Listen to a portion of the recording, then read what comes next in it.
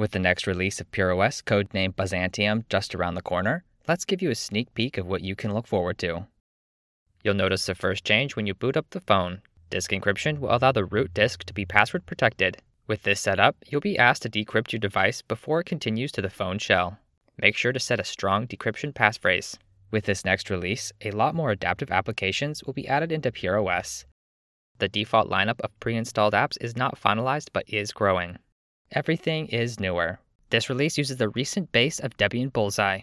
The Librem 5 team has put a lot of hard work into upstreaming adaptive changes to applications so that with this release, the codebase between the phone, laptop, desktop, and the server will be shared. In the previous release, there was a special repository for the phone that contained additional adaptive applications. But from this release on, there's no phone-only repository. The desktop and phone will use the same adaptive applications and packages. Also new in this release is an adaptive file manager.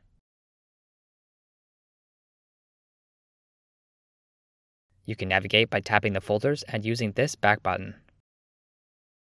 This icon brings up the side panel. Here you'll find shortcuts to common folders as well as any SD cards or thumb drives.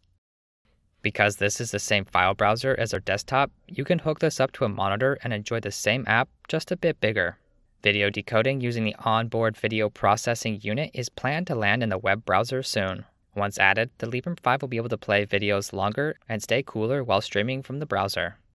The last few software bits to enable GPS are being added in Byzantium. When done, you'll be able to pinpoint your location in GNOME Maps and find your way around. For those familiar with other platforms, applications should be very familiar. You can search through your installed applications and manage any integration settings they might have. Tap Open in Software to launch or remove the application from your system.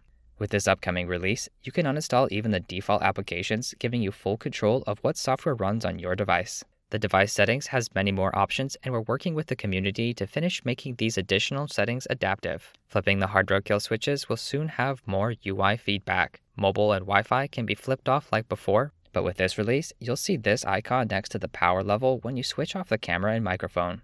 The main settings to control Wi-Fi, mobile networks, and Bluetooth are still at the top.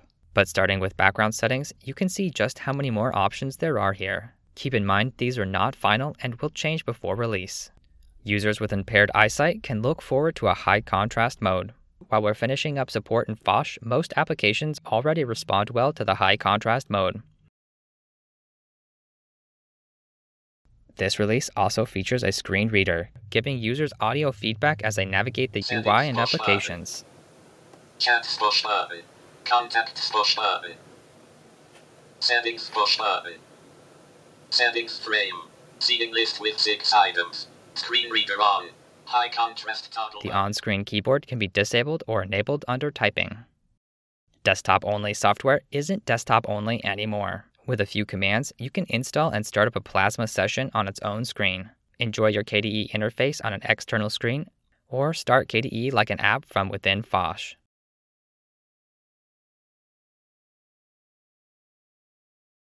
If you're looking for a classic interface, you can start Mate on the onboard screen. While not optimized for mobile, you can still get a lot done with this UI.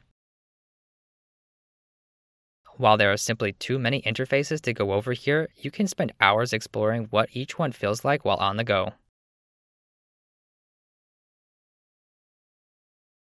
KDE applications work much better out of the box. This gives developers access to Qt tools on top of the default GTK UI toolkit.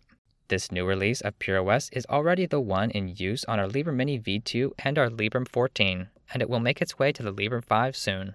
Take back control of your computing lifestyle and order your Purism device at puri.sm.